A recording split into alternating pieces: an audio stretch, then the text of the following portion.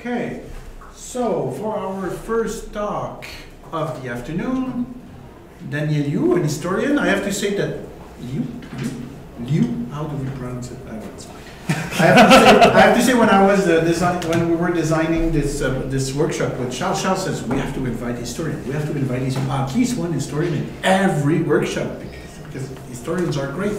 That's what happens when you hire me. Sorry. So, and I'm an HPS guy too, so I was really happy to comply. I have to say that Daniel was less keen because he was not sure how he could contribute to a philosophy on causation, but of course, usually historians underrate themselves.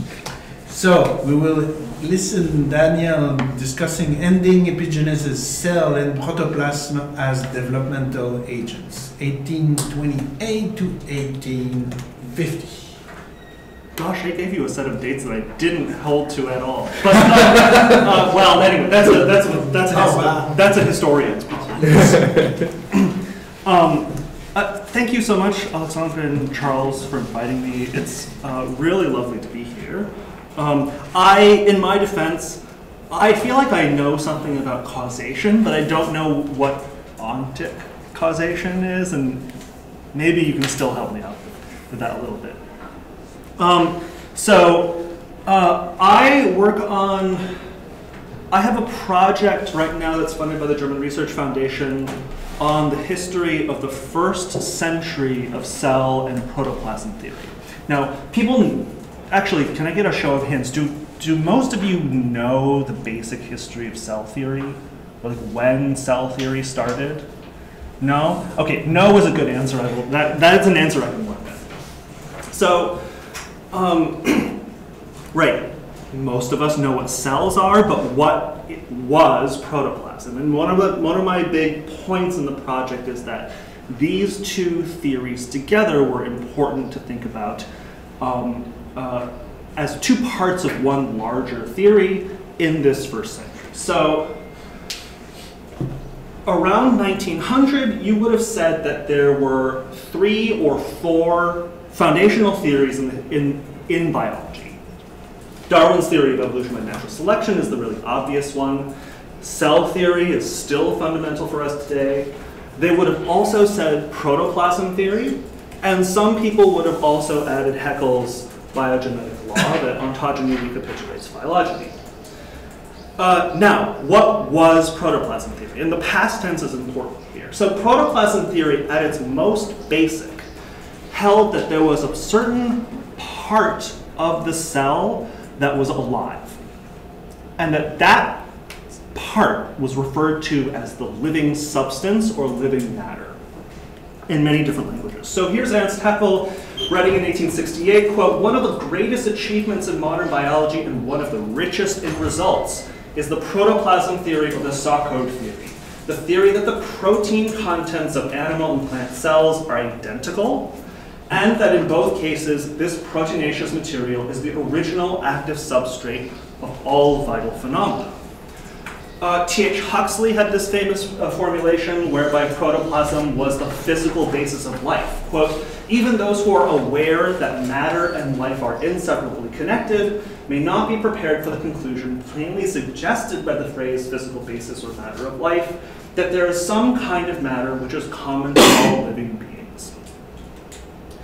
Claude Bernard in 1878 wrote, quote, "that the living matter independent of all form, amorphous or rather monomorphous, is the protoplasm.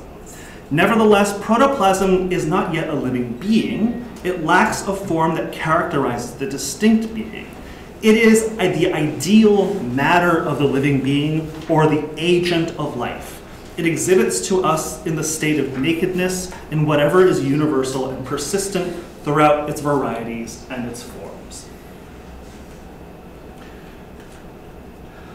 The famous 1911 Encyclopedia Britannica, if you look in the entry life, it merely said life, the popular name for the activity peculiar to protoplasm. And to indicate that this concept about 30 years later was either dead or retired, If you look in the 1848 edition of the same encyclopedia, it says merely life, see biology. So in the project, one of my main goals is to try to track this development from being a central theory in biology to being not even worth discussing in a simple encyclopedia. But today, I want to focus on this period here, the 1840s. What happened in the 1840s to make this concept come about? Now, obviously, the term was invented then. This was the first decade of the cell theory. But I was trying to come up with better reasons for why I should start a historical investigation at this particular moment.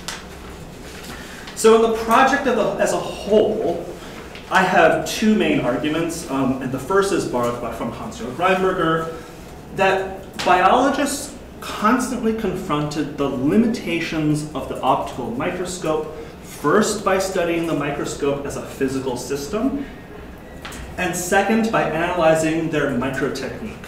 So the suite of dissection, fixation, staining, and preservation techniques required for biological microscopy.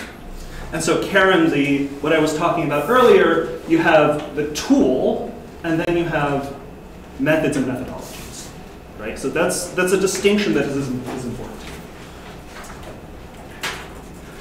So what I'm going to do today, the big empirical portion of what I want to present to you today is early cell theory. How did it come about? And in particular, I'm going to pay attention to two parts of early debates in cell theory. When Matthias Schleiden and Theodor Schwann came up with cell theory in 1838, their theory for how cells generated was called free cell formation or freie Zellbildung.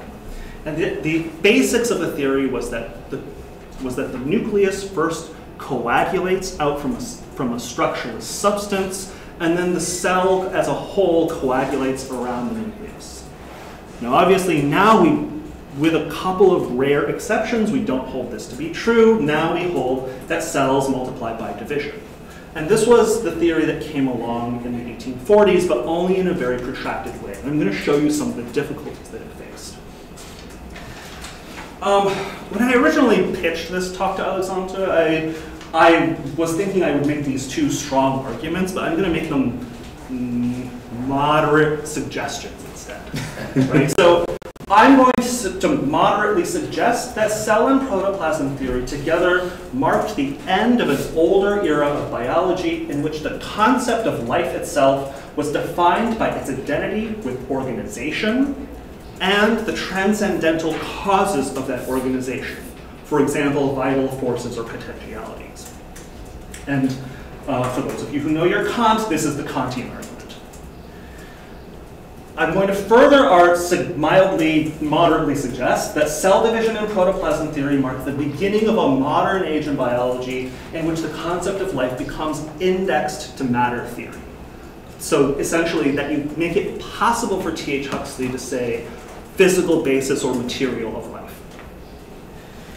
I have three terminological points to make, 2.5. I'm going to say, like, botanist is going to make sense. I'm going to say the word anatomist to refer to medical anatomists, pathologists, and comparative zoologists as a group.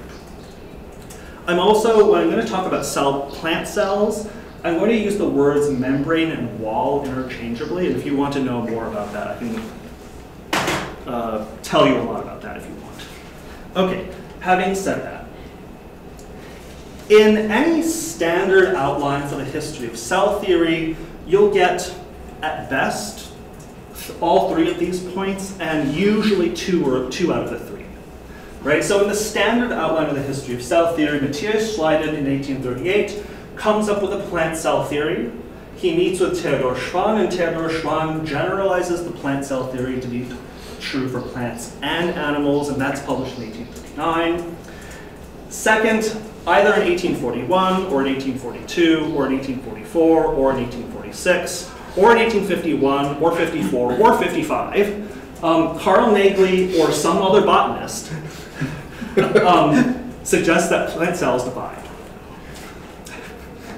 And then Robert Remak in 1851, or 52, or 54, or 55, declares that animal cells divide, and Rudolf Virchow in 1855 popularizes the doctrine omnis cellula e cellula, every cell from every other cell. Right? I looked at Jan Sapp's Genesis was a history of biology textbook. I looked at Ilse Jahn's Geschichte der Biologie, the 3rd edition, which is excellent. I looked at François Jacot's, what's the title of that in French, La Logique du Vivant, and they all only have 2 of the 3. So I'm going to give you a lot more than the 2 of the 3 today. All right, so the idea that the idea of cells and pores as being a feature in biological structure, of course, came from Robert Hooke's Micrographia in 1665. From 1665 until 1803, anatomists would say that something had a cellular texture, or that something was cellular as an adjective. It would have made no sense for anyone to say that something was made of cells until 1803, because this a cell was not an individual unit. This only happened in 1803 with Jean-Pierre Vaucher's Histoire des Conferves, in which he took filamentous algae, shook them apart into individual, what he called les loges, and said that these were individualized plants, complete with the powers of metabolism and reproduction. By the 1830s, botanists had generally agreed that there were 2 or 3 different kinds of fundamental units in plants: cells, spiral fibers, and elongated vessels. Right? So Julius Mayen said there were these 3 kinds. Some people said that there were only cells and vessels. Some people said there were only cells and fibers. Some people thought, actually did think that cells were basically what you had, but these were the 3. In anatomy, does anyone want to take a guess for how many different fundamental units they had? Anyone? So Javier Bichat in 1801 in the Anatomie Générale proposes 21 different tissue types as being fundamental to the animal body, right? Of which number 1 was the cellular system of tissues.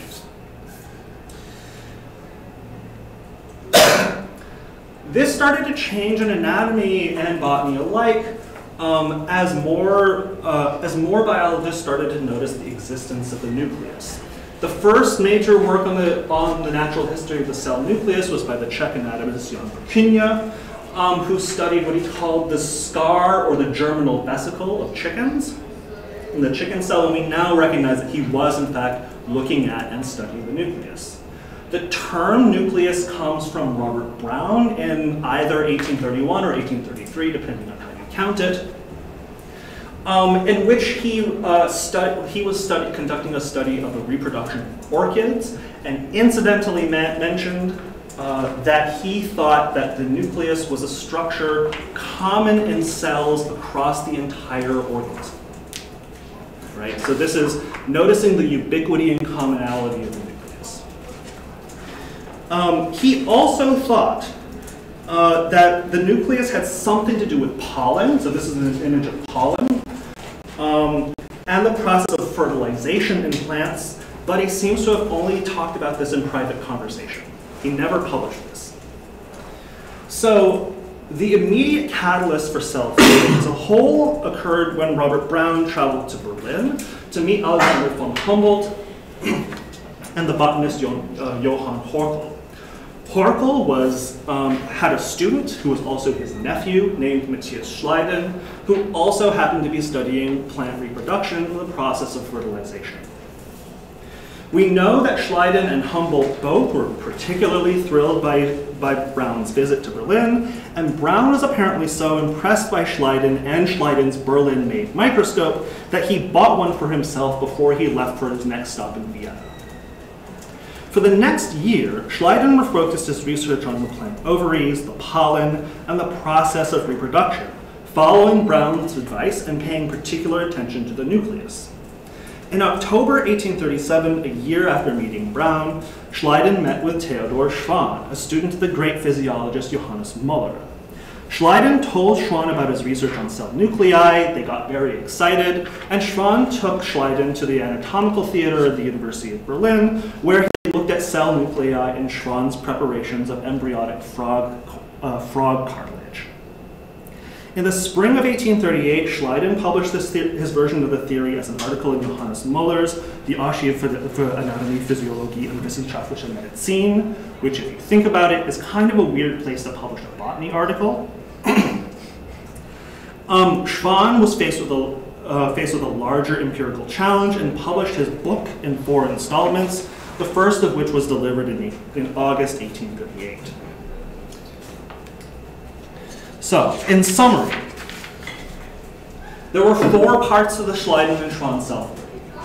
The first one was uncontroversial to anyone. The cell consists of a membrane enclosing a nucleus. This is the definition of the cell. The second 2 points would have been common or well understood for botanists, but would have been very challenging to anatomists. First, that cells are biological individuals, and that all plants and animals are ultimately composed of cells. That the cell is the only fundamental unit for all living organisms. Finally, they both agreed that cells are generated from the nucleus in a cytoblastema by free cell formation, that is, by coagulation. This would have been very familiar to anatomists, but was slightly less familiar in botany. And this will become apparent as I keep going. So what was the cell theory in their own words? If you look at passage 2 on the handout. So here's Schleiden speaking, right. Each cell leads a double life, an entirely independent one belonging to its own development alone, and an incidental one, insofar that it has become an integrated part of the plant. Here's how he describes how cells form. In the pollen tube and the ovule, minute mucus granules originate in the gum, upon which a thus far homogeneous solution of gum becomes opalescent or even opaque within the larger mass of granules. Single, larger, more sharply defined granules, here in figure 2,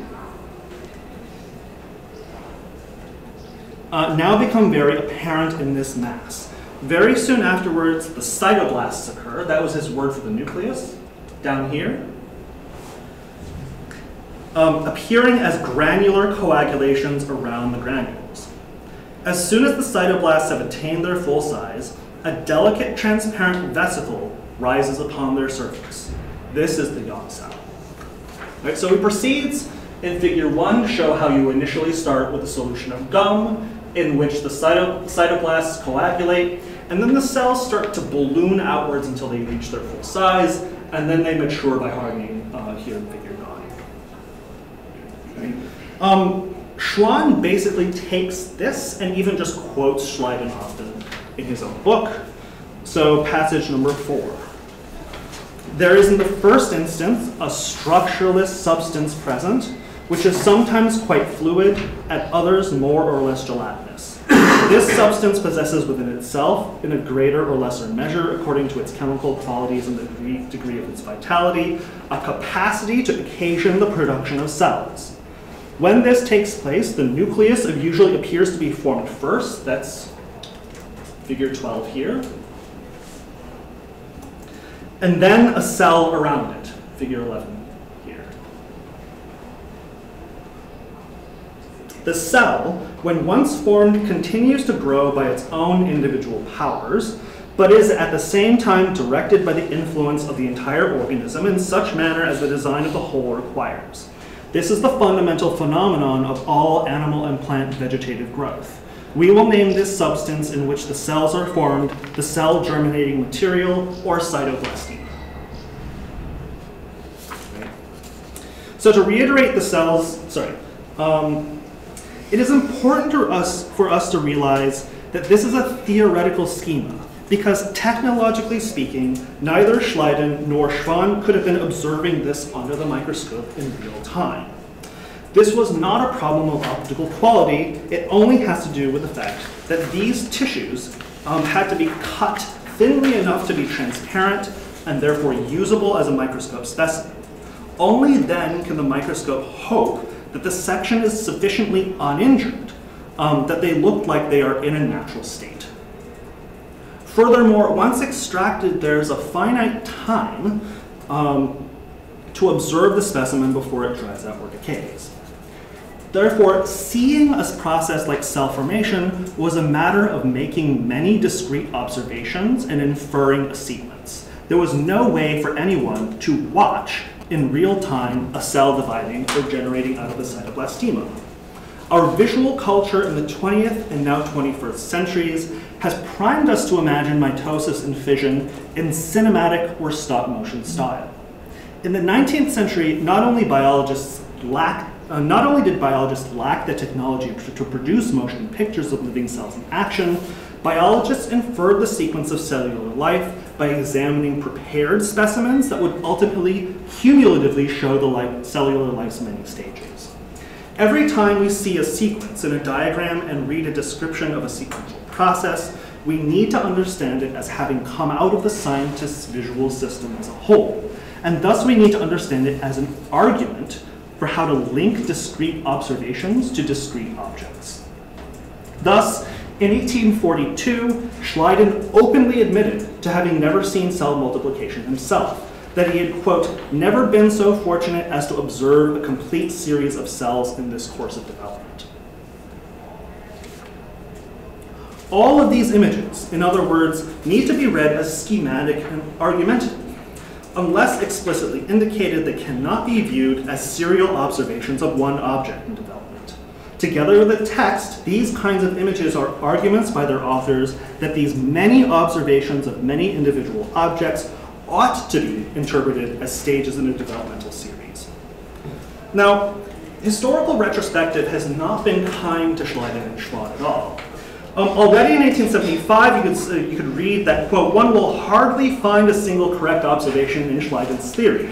On the 100th anniversary of the cell theory, John Carling wrote that it was fantastic and erroneous, purely a hypothesis spun out of midair. And Jan Sapp, in the text Epigenesis from 2003, wrote, quote, if much of what is credited to Schleiden and Schwann has been stated by others before them, and if their assertions about the generation of cells was simply wrong, why are they credited as founders of cell theory? But I would argue that we have to remember that from 1838 to at least 1846, about 2 or 3, almost a decade, I'm not doing math very well today, Schleiden and Schwann's cell theories were greeted enthusiastically and free cell formation was widely accepted. Now, nor did Schleiden and Schwann simply come up with this on their own. They relied on a very familiar schema of generation as a process of coagulation and development. So Schleiden said that plant cells are generated in gum, sugar, or starch, which is a whole other talk. I could bore you to tears with that one, if you ask me in Q&A. Schwann, by contrast, used this weird term, cytoblastema. And aside from calling it a gelatinous structureless substance, he was very evasive about its other qualities. I was very surprised when I realized that no other historian has bothered to look for where this term cytoblastema comes from, even though a lot has been written on Schwann, so I went and looked. And what I found was that if you took the cyto off of the word and just looked for blastema, the first person who used this word was Johannes Müller, Schwann's teacher, the one who published the cell theory, Schleiden's cell theory, and one of the most important comparative physiologists of his time. It is a vaguely Greek term that he used as a term to substitute for the German Keimstoff. So here's passage 6. Every organized body is composed of fluids and of solids. The first are, in one point of view, the materials, and in the other, I'm sorry, that's not, number 5. In the embryo, the germinal material, Keimstoff of an organ, which we have called the blastema. The nature of this germinal material can be seen particularly clearly in the development of the glands. In the glands, it is a gelatinous, semi-transparent matter. It forms a kind of atmosphere around the glandular tubules, which is initially very diffuse and is absorbed by the glandular system as it grows. right? And 5 years earlier, in 1830, he simply calls the primordial material a gelatinous material.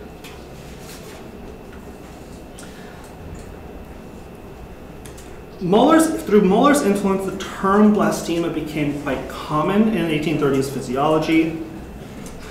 We find many indications of it by many other physiologists, including by Gabriel Valentin.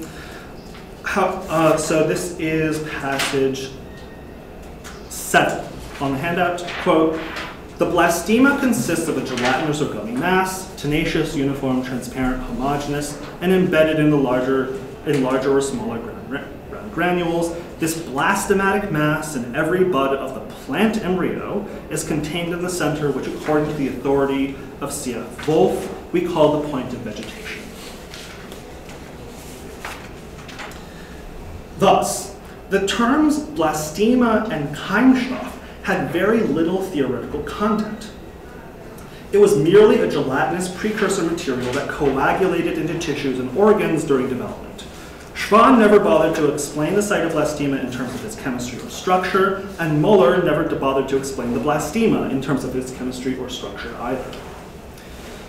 This was, I would argue, a legacy of the epigenetic theories of biological development going well back into the 18th century, back to Caspar Friedrich Wolff, back to Blumenbach, back to Kant, and the German Romantic biologists as well. And there happens to be a gigantic literature on this.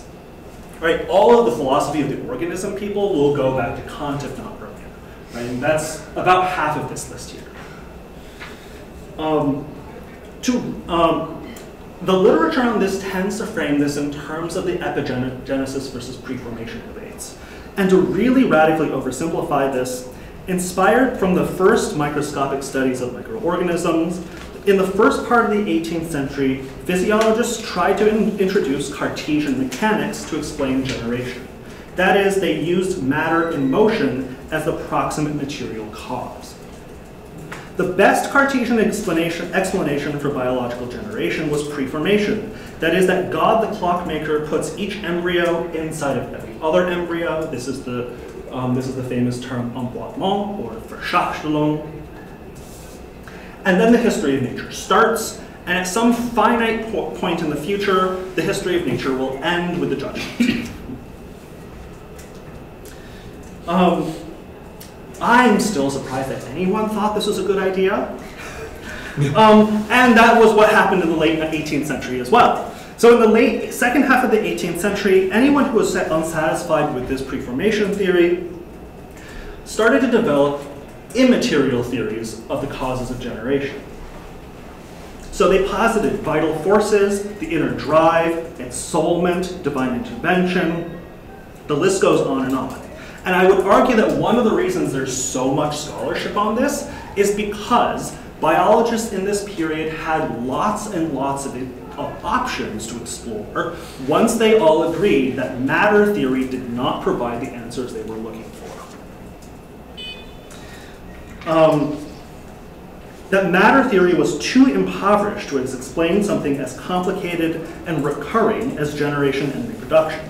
The blastema is just a fluid, and Ohad Parnas here, as a historian, gives this list of something like a dozen different names that a dozen different biologists gave to this fluid, all of which were unorganized, simple, structureless, and themselves not alive. By the 1820s, as historians have shown, German morphologists by and large held to epigenetic theories of development. But rather than talk about vital forces, they simply described developmental sequences and sought to derive general laws of development by induction. By and large, they also stopped talking about causes. So what Schleiden and Schwann did was they took a very familiar and widely accepted explanatory schema of coagulation of unorganized non-living fluid and focus it down to the cellular level. That is all free cell formation was. Their claim, however, was not just that cells were the fundamental units of plant and animal life, but that free cell formation was the general law of development as such.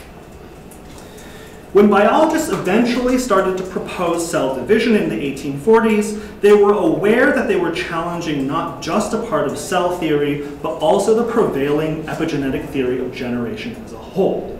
And they did so with roughly the same methodological strictures that Schleiden and Schwann faced, namely the challenge of crafting a developmental argument from discrete rather than serial observations. The first claim that plant cells divide came from the botanist Hugo Moll in 1835. So this is 3 years before Schleiden and Schwann. However, during this period, botanists had more or less an understanding that there were many ways for cells to generate, and Moll added division to a pile of existing ones. So Moll examined filamentous algae and basically argued that you never see half-grown cells in a filamentous alga, but you do see these bumps, these humps, and these protrusions. And at some point you will also see branching off from the main filament, another protrusion, but this time with a dividing wall.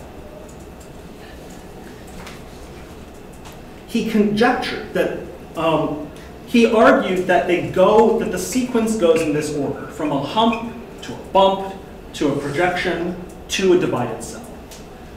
Right? So this is passage 8 on the handout. Note the passive voice in this passage. A constriction appears, protruding in the interior of the cell, which constricts the green mass inside the algal filament, i.e. a ring-shaped partition that is perforated in the middle. In 1841, now this is 3 years after Schleiden and Schwann's theory, the botanist Franz Unger became the first botanist to voice some objections to free cell formation. In 1844, he produced these diagrams, which I find incredibly unconvincing, in which he says that these partitions here, they seem thinner than the rest of them. So I think Moll's scheme of division might hold for other plants as well. Right? This is a very short comment, almost in the context of a larger discussion. You can see a similar thing happens in anatomy. So famously, Robert Remak in 1841 becomes the first anatomist to reject free cell formation. Although he wasn't able to publish this diagram until 1851, 10 years later. And you'll notice, this is not a developmental sequence. These are individual observations of objects which he claims are cells caught in the middle of dividing. Right? This is not a process diagram. When we play the historian's game of who said it first, we point to Unger in 1841 and Remak. The dates vary because most people don't read all of Remak. Let's see. This highly descriptive approach was typical for German biologists.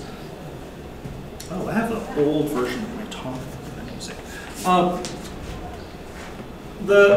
The theory of cell division was first.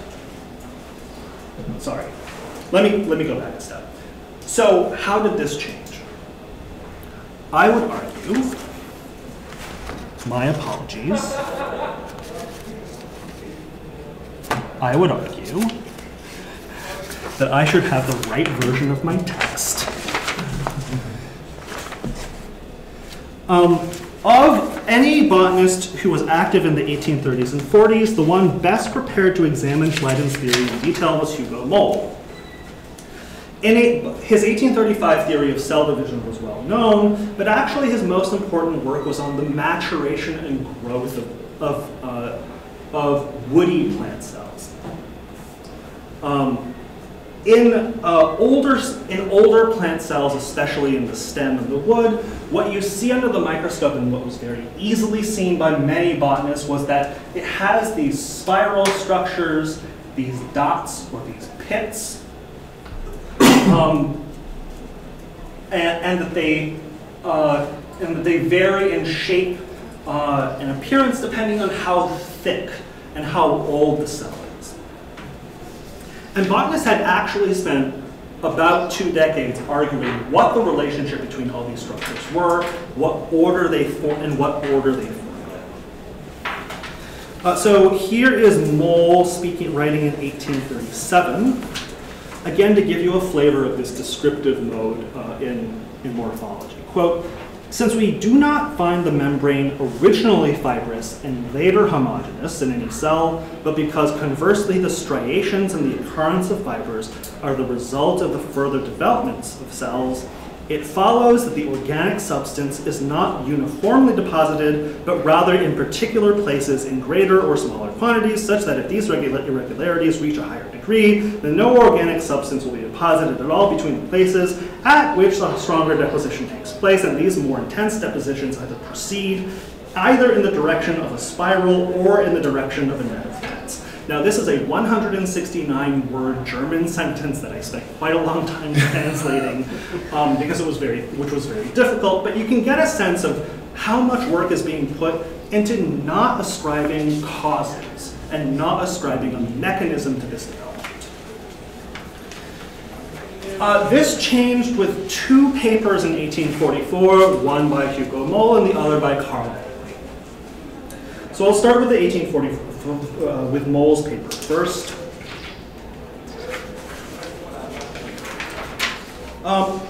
In 1844, Moll found that if you put younger plant tissues in alcohol or acid for a short time and then stain it with iodine, one can identify a loose brown or yellow colored blobby object that is separated inside of the cell, sometimes still attached to the outer wall. Additionally, when you apply acids to fully grown plant cells, and this was well known, what you get initially is that it separates into rings, and if you let it sit in the acid for long enough, it will separate into lobes with the rings embedded in it.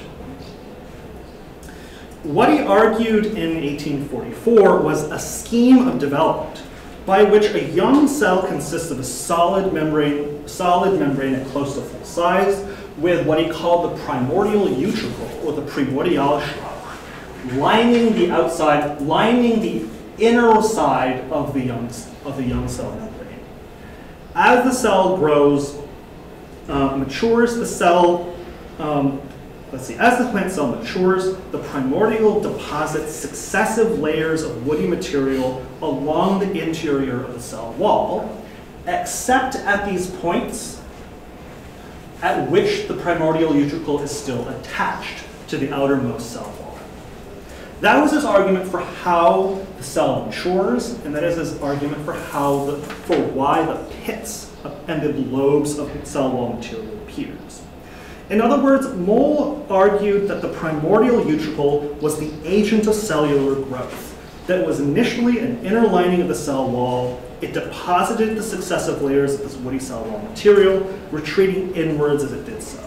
The primordial utricle, in other words, was a small part of the cell that, in its organismal context, was responsible for creating the bulk mass of the whole plant or even the whole tree. At the same time, as Moll published his primordial utricle theory, the botanist Carl Nägeli developed a theory of cell division that specified what he called a Schleim as the agent inside of the cell.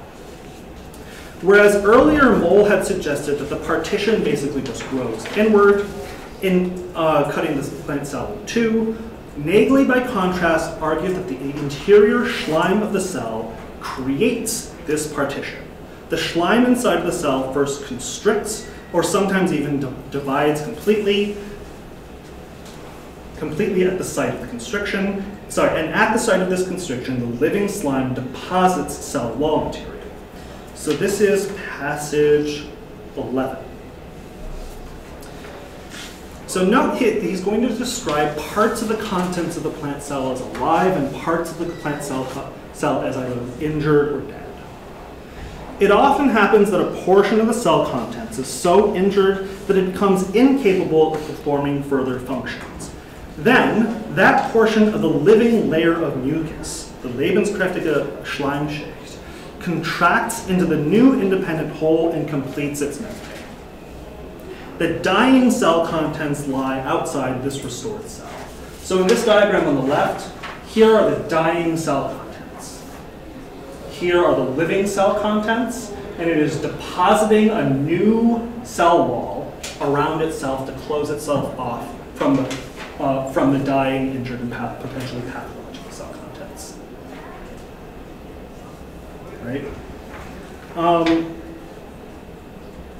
Let's see. Indeed, in Naegeli's general language,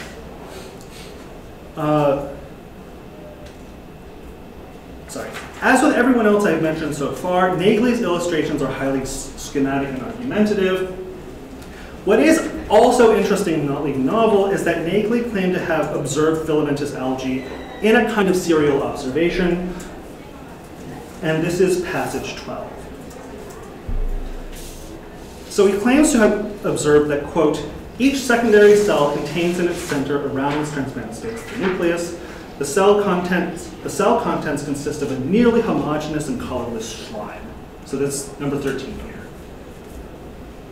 After a few days, this acquires a green color in granules. At this point, it also becomes clear that the septa, dividing the two cells, did not proceed from the parent cell, but were produced as parts of each particular daughter cell in the interior of the mother cell. Indeed, in Naegeli's general language, we find remarkable and repeated indications that the cell has slime that is endowed with vital power, in contrast to the parts of the cell that do not. A year later, Moll raced to try to catch up with Naegeli's observations and revise the cell division scheme, making it very clear that, yes, it is the interior primordial utricle that constricts the rest of the cell, and that the outermost cell wall of the cell membrane is formed by the primordial utricle as it's developing. Right? As he later wrote, it was not until I had discovered the primordial utricle that I was able to trace accurately the processes in the formation of this dividing cell.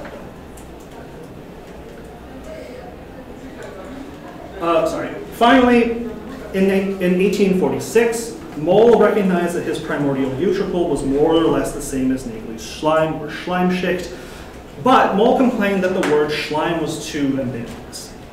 It was a word that had too many popular and other scientific connotations, so instead he proposed the word protoplasm to distinguish this special living substance from the other non-living substances in the cell. This is passage 13.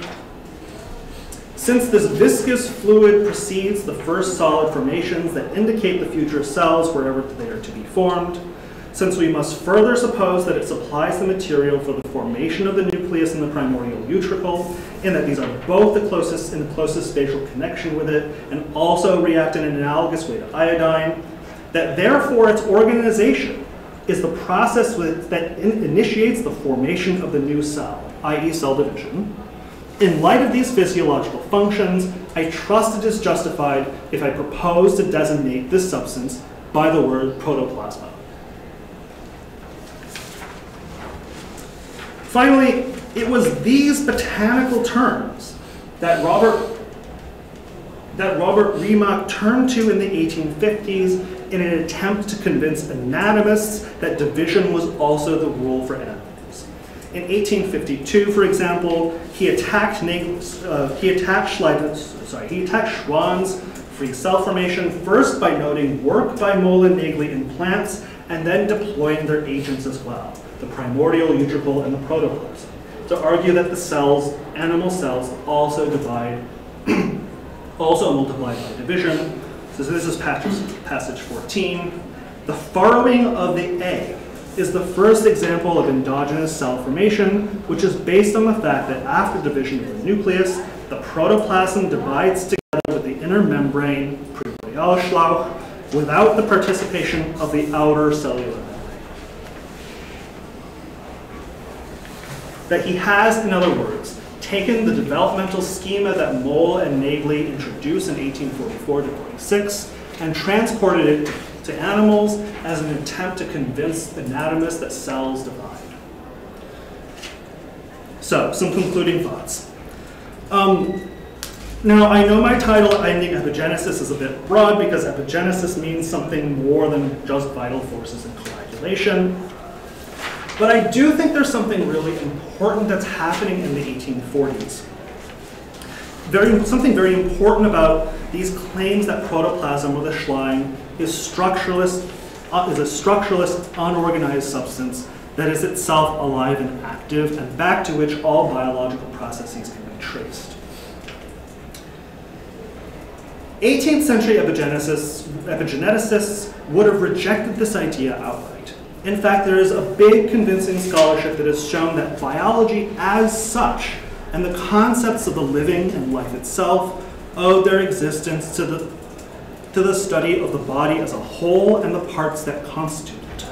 We read in 1801 in Bichat's General Anatomy, for example. I don't know if you can read this back there, but so this is the English version. There are in nature two classes of beings, two classes of properties, two classes of sciences. The beings are either organic or inorganic, the properties vital or non-vital, and the sciences physiological or physical. Animals and vegetables are organic, minerals are inorganic. Now, we have a different notion of what organic and inorganic means today, thanks to the success of 1820s and 1830s organic chemistry, which is the chemistry of living substances. In the German, it says, there are in nature two classes of things. Es gibt in der Natur zwei Klassen von Wesen, zwei Klassen von Eigenschaften, zwei Klassen von Wissenschaften. Die Wesen sind organisiert oder unorganisiert. Die Eigenschaften vitale oder nicht vitale. The things are organized or unorganized, the properties vital or non-vital. The sciences physiological or physical. The animals and plants, die Tiere und Pflanzen sind organisiert. What man calls minerals are unorganized. To what is this organization owed? How is this organization caused? Repeated. These are the questions that 18th century epigeneticists and 19th century biologists were supposed to solve. Cell division, cell theory, and protoplasm theories did not solve the problem of how the whole organism unfolds. Unlike 18th century epigeneticists, I think neither cell theory nor cell division nor protoplasm theory were meant to answer that question. Rather, we see in this moment that what qualifies as a developmental cause has changed. 18th century epigeneticists were supposed to invoke forces, ends, or adaptations. Protoplasm and cell theory in the 1840s would invoke material constitutions and material processes. I might even go out on a limb to argue that a more diffuse cultural materialism that took hold in 1840s Europe had much to do with an increasingly robust, or at least more confidence in matter theory than had been the case in the 18th century. And that what we see we see this confidence in matter theory reflected in the dry technical work of Moll-Megley and Riemann at the threshold of empirical research. And again, so this is, I get to show you vacation photos. This is at the Natural History in London right before COVID, traveling right before COVID. Was really funny. I don't know if you can see this, but this, whatever it is, asks, what are we made of? And the answer at the Deutsches Museum in Munich, you are chemistry. La vie, c'est la chimie. Right? And I would argue that this is a product of the 1840s. Thank you.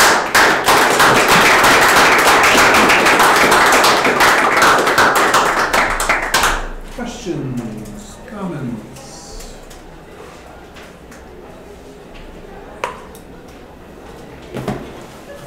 I will start. I still have difficulties to understand exactly what is the protoplasm. Yeah. Okay, so correct me. They put cells in acid. They see that some part dies, It's already dead. It coagulates. Okay. Yep. Coagulates. It separates off.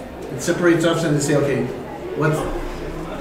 what stays there? What is still around must be the motor of everything, or the cause of life, or something like that. Mm-hmm. Yep. Okay. And if they do it in acid even longer, it goes. How did they understand that stuff?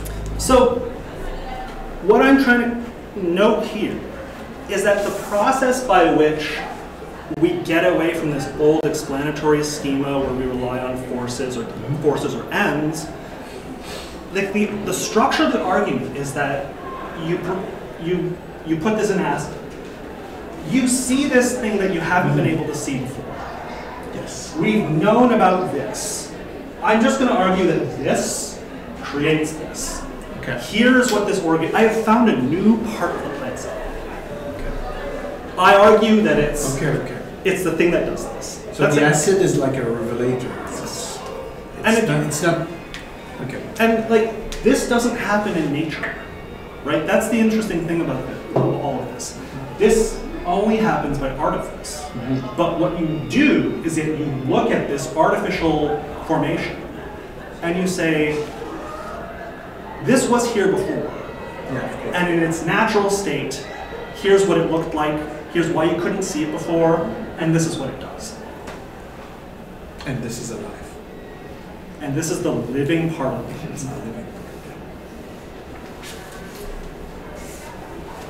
Caleb? Thank you very much for that really enriching talk. So I'm really struck by how you characterized Epigenesis on the one hand, which appeals to these sort of transcendental and vital forces, and then a kind of picture that's more familiar to a modern ear, right, which would be this sort of matter theory. And I'm especially struck by that because I wonder, I think certainly in the case of, so I wonder if actually you see both of those kinds of ways of thinking at play in the work of Isaac Newton. So I'm specifically thinking of the optics, where he's thinking about, he's doing matter theory, but he's wondering how active principles feature into matter theory. And sometimes he thinks maybe they're superadded, sometimes he thinks maybe they're actually inherent to the matter. And so clearly we have more of an applied matter theory in terms of biology, but I'm wondering if you see Newton and the Cambridge Platonists as kind of playing an intellectually ancestral role to this. So interestingly, it has nothing to do with the Cambridge Platonists, it has to do with the French and Dutch Newtonians. In the famous German preformation versus epigenesis debates, Albrecht Haller trains in the Netherlands, and Carl Friedrich Wolff trains with someone who studied in France, right? And so you have very direct lineages of the Newtonian of the Newton of the optics and Cartesianism taking hold in the arch preformationist of his time, Albrecht Haller, debating endlessly the same empirical observations with his rival Caspar Friedrich Wolff, right? Who very directly learns a kind of learns his physics from the Newtonians of the Principia, right? It's kind of amazing that people have been able to trace these kinds of influences, but it's right there. Haller, we do know about Haller's background. We can also say that yes, this was also a Cartesian. Preformation was also derived from Cartesian ideas as well. It's very, very clear.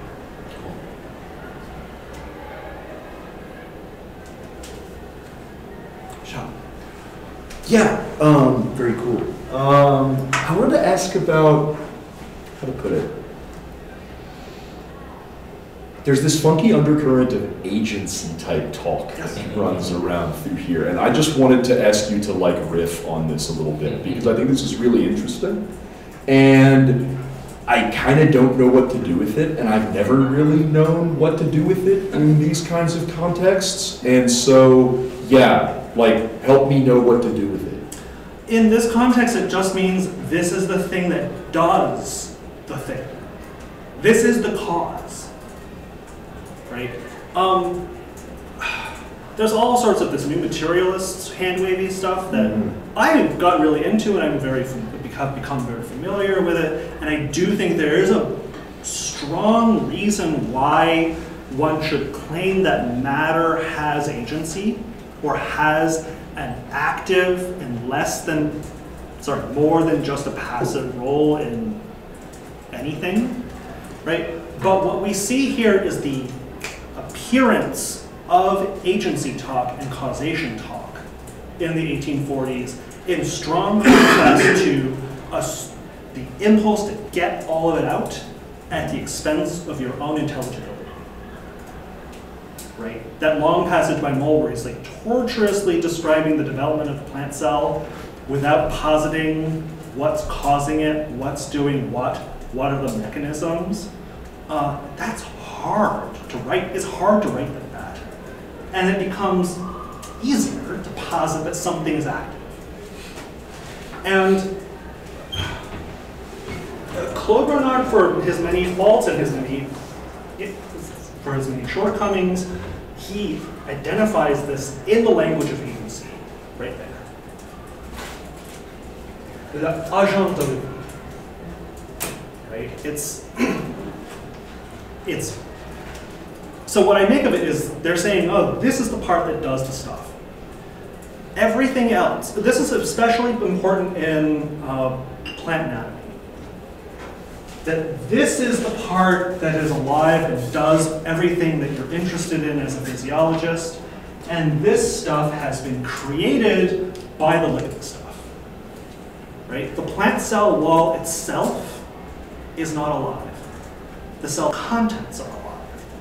Even though, if you're a botanist, you do study the whole thing. It is a whole system. But one part of this is alive. And botanists are the only people who still use the word protoplasm today. You also hear this term protoplast. That is a legacy of this 19th century context. Follow up on this, actually. Isn't the term agent or agent also used in a chemical sense? So not in the sense of being an acting entity, but in the sense of being chemically active or having a chemical power to transform other chemical stuffs. I mean, I guess that's an old sense of the term agent. It's still sometimes used. Well, it's used reagent.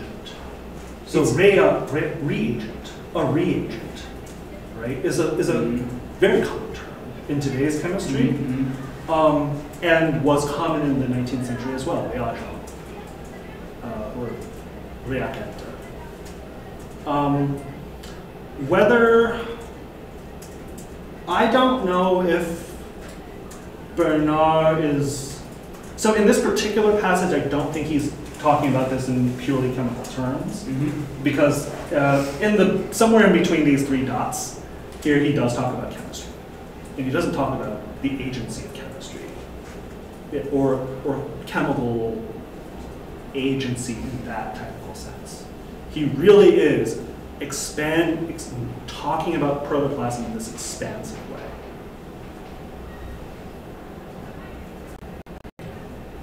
Let me follow up the follow-up. But then that opens up an interesting question, right? So for these authors, what is the relationship with chemistry at this point? Right. So I think it is worth seeing that the biologists come up with this this part of the matter is active. They make this big change in their own understanding of matter theory, practically without any input from chemistry. And in fact, Moll will explicitly argue biologists do not understand chemistry, and chemists do not understand botany. We must erect a strong barrier in between them. But nevertheless, he's able to talk about matter and make these modifications to matter theory, that everyone else will also say, well, yeah, sure, but the chemistry is there, we're going to go there anyway. Right? So chemistry, the chemistry of the living matter, the structural chemistry, the physical chemistry of living matter starts very soon after this. So I'll ask one. Still on this quote of Robert, what it wasn't. Of course, you're absolutely right that agent of life is a very strong expression, but just it's or the matter of the ideal alive being, not the matter of life or of the ideal alive being. So it must be. It's why he says it's common to every different form, a specific form of life. So Bernard and Haeckel also, but unlike some of the more radical physiologists, will say that every living organism has a form also. This is in a paper I peer-reviewed recently and should come out in the next some months. Bernard in this particular moment is trying to separate the sciences of physiology and morphology, or at least try to understand what the relationship of these sciences are. And he will say the science of protoplasm is the science of chemistry, it's the science of mechanisms, it's the science of material processes. And the sciences of form are inductive, they're based on laws, they're not based on experiments. Okay. Not just the science of diversity is not experimental. Yes. Which was also true earlier. I mean, he's basically admitting to the fact that taxonomy, evolution, and development are still intractable to him as a physiologist. So there's this tension in Bernard is really fascinating. I'm really curious to see how this author responds to my peer review comments. Boy, that paper was rough. But yeah, that's a super interesting feature of Bernard. And Haeckel also talks about this. Okay. Yeah. Can I follow up on that? So is Bernard at this point in time Dead. What? Oh, Bernard's dead. This is published posthumously. Okay. Okay. So when is Bernard saying that physiology and morphology are intractable to him? This Cannot meet. Where they cannot meet? Yes. When is he saying that? He simply says that physiology, and by which he means chemical and physical physiology, cannot apprehend why essentially the organism forms in this way. But when does it? His question is when he has the idea. 1870. Okay, so it is. So I guess the reason that I'm wondering about that is because this is post Darwin's famous marriage of teleology and morphology. The great arbiter of the Geoffroy-Cuvier debate. So I'm just wondering if Bernard's like engaging with that at all. Yeah. He definitely is. Yeah. Okay. He is asking himself, what is the role of physiology in all of this? Okay. And his conclusion is basically so this is again in the paper that I reviewed, not my own research, but when he writes in the 1860s, he's more optimistic about a meeting point between the two experimentally. By the 1870s, he is not only quite ill, but he's more pessimistic. Okay. And the move he's trying to make is to cleave it off into a separate domain of science. Hi. Could you explain a little about, in Bernard, the notion of milieu? The milieu, yeah. Because today they use Bernard milieu as some kind of grandparent or grandfather of the boundary condition notion. And the idea of a form that characterizes the organism is very based on the notion of the milieu that is read today as constriction sets. So an organism from some authors is like a constriction set of relations between particles or molecules. And I'm sorry, what? Between? A constriction set of interaction between molecules. Okay. They constrain, there is a mutual constraint between them, and that is what they think is a form. So I think that the idea of a form that characterizes the organism in Bernard is basically the idea of boundary conditions, internal and external boundary conditions. It's not the form like ancient philosophy or the form like. No, he is very much talking about the whole organism.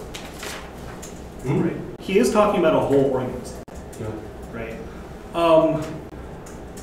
So one thing to notice about the milieu intérieur is that the milieu intérieur is a static structure that he can access as a physiologist using chemical and physical tools.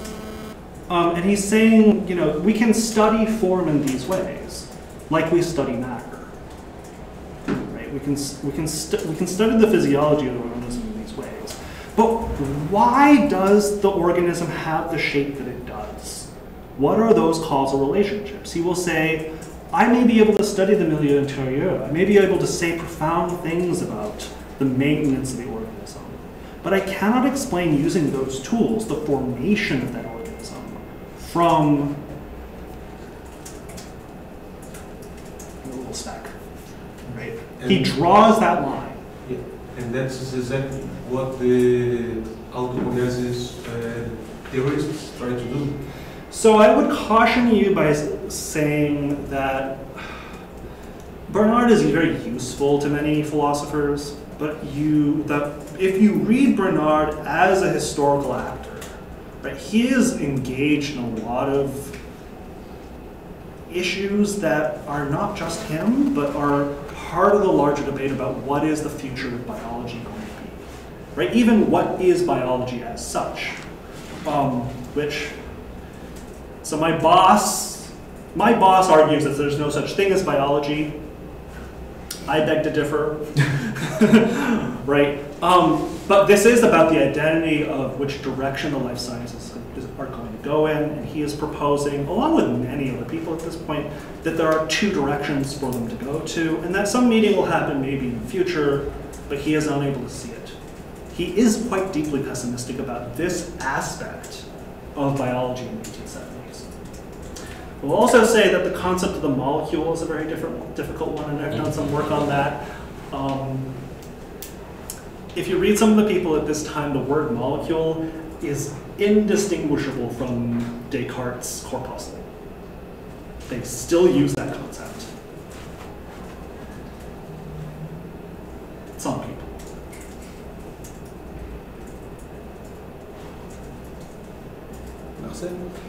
Yeah, just out of curiosity, I don't know much about this period in the history of biology, so but I've looked at debates that start just a little bit later, namely the Driesch-Roux versus Roux debate about vitalism and the mosaic theory of development and preformation and epigenesis. Actually, I'm just curious, how do you get from the sort of camps that you've drawn out, so the organizationalists versus the Schleim theorists, if you allow me. How do you get from that debate to the Roux-Driesch debate? Yeah. So essentially what Driesch is saying is matter theory is no longer adequate to explain what I think needs to be explained. Right? So for me, this is not about chemistry can actually explain X, Y, or Z. but it has a lot to do with your confidence that matter theory is the domain in which you must answer these questions. And Driesch will come along and say, no, matter theory is not the domain in which we can answer these questions. And frankly, I think at that moment, he's probably right. One of my big arguments is that it is through these kinds of technical explorations of what is happening under the microscope as you stain and fix your preparation samples that biologists are learning what's possible to think about in chemistry and physics. And when the Driesch-Roux debates are happening, it's getting quite challenging, and biologists are having a hard time keeping up with what physicists and chemists are making available to them. Thanks. Other questions? I have another small. Yeah, sorry. You tempted us to ask you about walls versus membranes. Oh, I sure. want to ask you about walls versus membranes. Sure. Because that's a really interesting, there's almost this idea, I mean, the way you laid it out, it almost sounds like there's a sense at this point that the walls, in some sense, really don't belong to the cell right now. So, where to start? If you look in the literature, so the first time someone makes the distinction between the plant cell wall and the plant cell membrane, do you want to guess? Later than I think, I'm guessing. Does anyone want to guess? 1877. Okay. Right? I don't know what you would guess, right? But that distinction has to be made. And before that distinction is made, the terminology is interchangeable. Partly because membrane, I think membrane is a Greek-ish term and wall is a Germanic term. And so in many languages, they become interchangeable depending on how sophisticated one wants to sound, right? And in 1877, Wilhelm Pfeffer says, no, the wall is a rigid structure, and he does the famous osmosis experiments to determine that a membrane composed of anything, which is soft, can be responsible for developing somewhere between at least 6 atmospheres of pressure with a 1% sugar solution. I think I have those numbers wrong. And on this basis, he analogizes that the plant cell must also have a membrane, right? That a membrane is essential for osmotic function. And that the wall is necessary to keep that osmotic function from essentially blowing the plant cell up, which is what would happen with 6 atmospheres of pressure.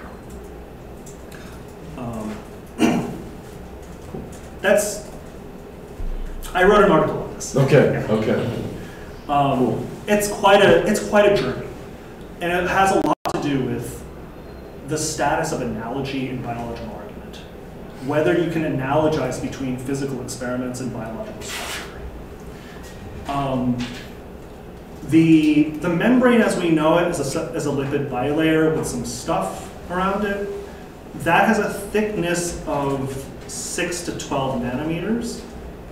The resolution limit of the microscope, of the optical microscope, just in pure physics terms, is 250 nanometers.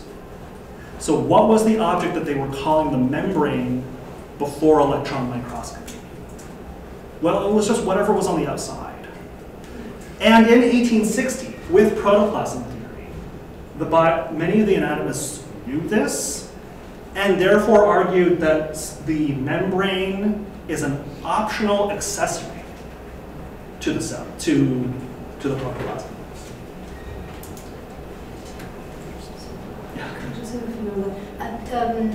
You mean that it's not visible in plant cells, because in animal cells it is. No, it's not. No, it is. The membrane. The membrane. The lipid bilayer membrane with its attendant parts you just see it as two little. What you're seeing, if you're seeing two lines, Yeah, in, two an lines, optical, yeah, that's all you see. in an optical microscope, Yeah. that is an illusion created by the three-dimensional structure of the cell under those physical conditions. Resolution-wise, those two lines are impossible to see under the optical microscope. What you're seeing, so there was this question about essentially bubbles, right? There was, does a little bubble on a microscope slide, does that have a membrane? Is that a membranous structure, or is it simply a pocket space? Right? Because it looks like there is a structure there. And depending on when you're pointing to in physical chemistry, yes, there is a structure there. But that is an atomic structure. You are not seeing the membrane, you are seeing the optical effects of the refraction, of the change in refraction, the change in refractive index between the cell and the surrounding medium.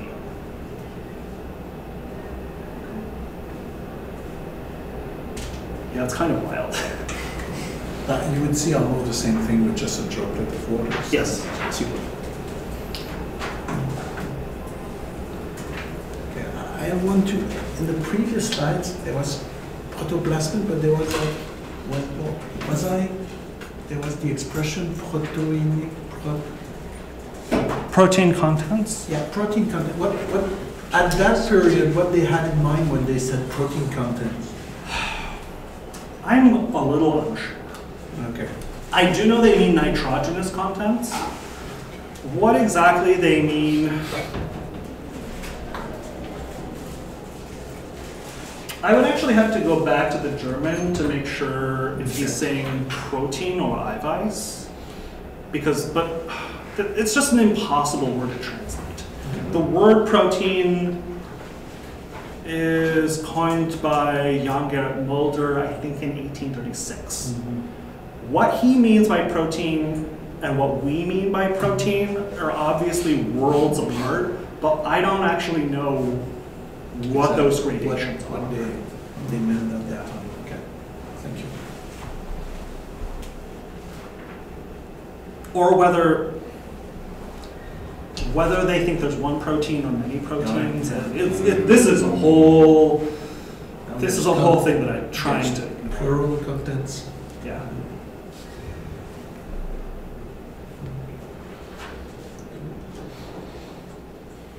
So, if there's no more questions, let's thank our speaker. And